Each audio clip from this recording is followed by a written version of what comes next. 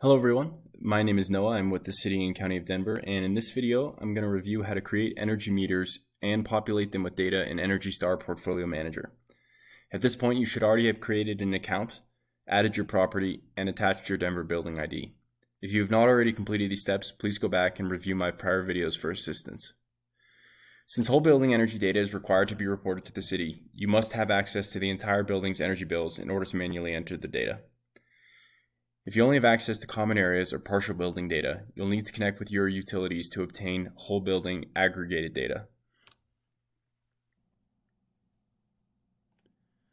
Once you've confirmed you have access to whole building energy data, log into Energy Star Portfolio Manager by visiting portfoliomanager.energystar.gov/pm/login.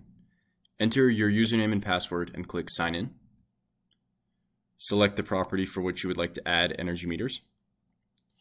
Click into the Energy tab and click Add a Meter. Common energy types include electric, natural gas, district steam, district hot water, district chilled water, and renewables, but for this property I'm going to assume it only has electric and gas.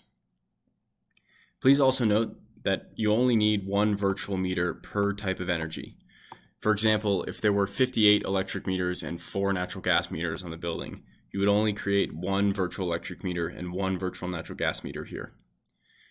Once you've made your meter selections, click Get Started at the bottom. You can leave the meter name as is unless you have some personal preference that suits you more. But what we do need to update are the units and the date the meter became active.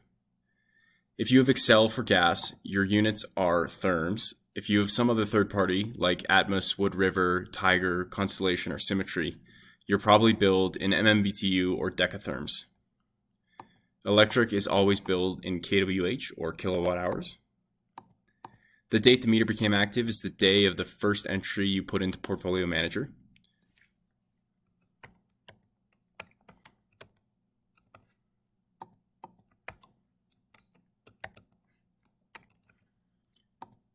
Once you've entered this information in, click Create Meters. Beneath the table, to add entries, click Add Another Entry. Enter the start date, end date, and usage for the entire calendar year that you want to report. For example, if we were reporting 2022, you would enter all the bills spanning January 1, 2022 to December 31, 2022.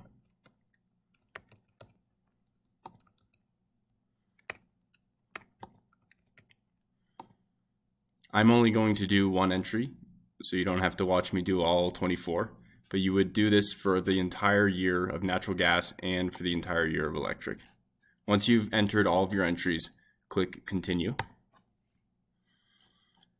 Select the radio button that says these buildings account for the total energy consumption of my building, and click Apply Selections. Congratulations, you've successfully created energy meters and added data to your property. Follow this process monthly to keep meters up to date as new energy becomes available.